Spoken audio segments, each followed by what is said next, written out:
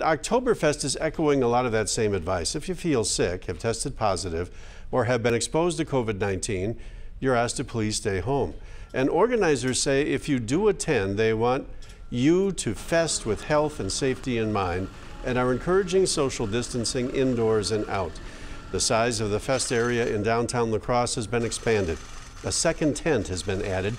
Seating is spaced and the number of hand washing and sanitizing stations is being tripled.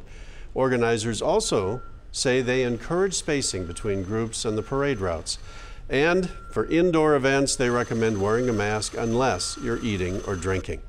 The return of Oktoberfest means the Lederhosen Games are back. If you're interested in authentic German games, you can try the Steinhold, where you hold a heavy glass beer mug for as long as you can. There's also a grain toss competition and barrel race to help enhance your Oktoberfest spirit.